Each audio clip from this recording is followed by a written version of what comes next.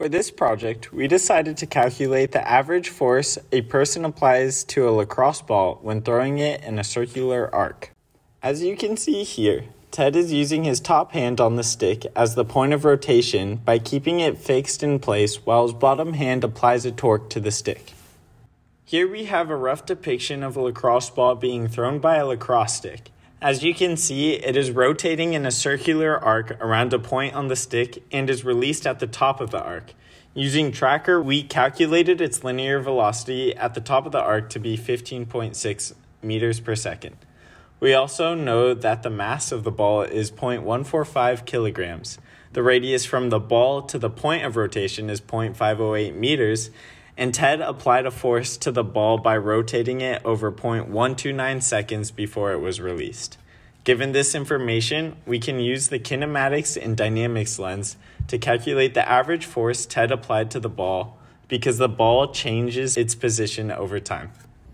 So we know that the radius is 0.508 meters, and we know that the velocity after the ball was released is 15.6 meters per second.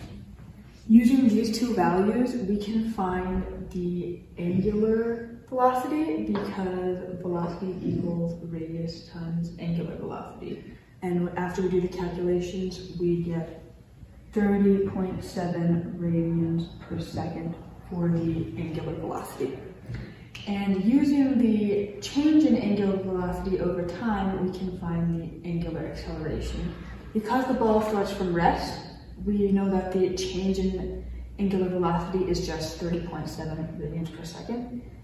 And if we use the angular acceleration times the moment of inertia, we can find the torque. Torque also equals the force times radius. So if we divide torque by the radius, we get the average force. The entire equation written out would be the average force equals mass times radius squared over velocity divided by radius over change in time all over radius. And the simplified equation would just be mass times velocity over change in time.